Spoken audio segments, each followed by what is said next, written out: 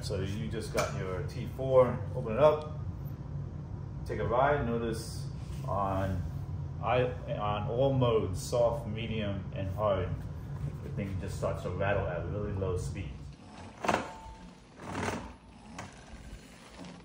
You're stuttering.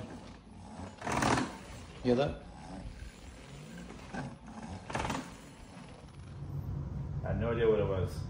Posted up on Facebook, people started suggesting that I open up the motherboard, make sure the screws are tight, and indeed they were.